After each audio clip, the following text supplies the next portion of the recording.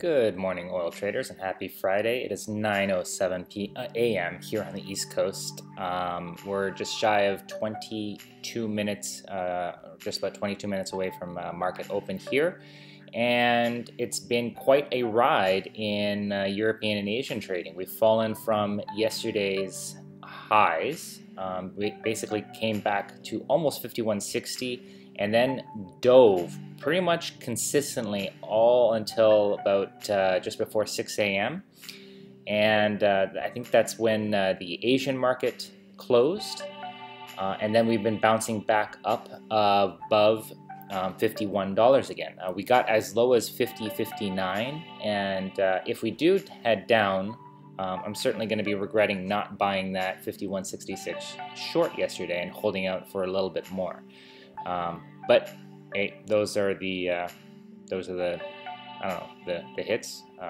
In any case, it would have been a nice quick profit today, but who knows? Maybe we head back up before the open, and I get a second bite at that proverbial apple.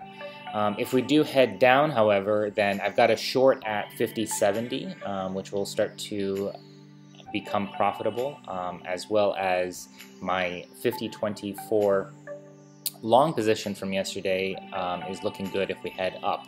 If we do head down, of course, I'll be looking to add to my long positions at or below 50.70. The size of that position sort of depends on how low we go. I'll be looking for some settlement before I do buy that. I'm not going to be too aggressive. I was more aggressive yesterday because simply I didn't have any longs at all, and I was looking to balance out my portfolio, which if you take a look at my TradingJournal.ca account, you'll see that that's still my only long position. It's a very small weighting, just over 10%, and I'm still very much heavily on the bear side. So as we decline, that's certainly helping out my overall portfolio value, but I do need to start hedging and balancing that out a little bit.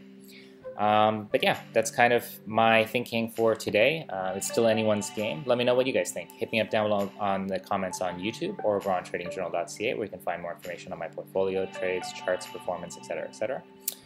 In the meantime, give us a thumbs up, subscribe to stay tuned, and I'll touch base with you guys towards end of trading and the end of the week at or before 4 p.m. Eastern Time. Till then, good luck. Cheers.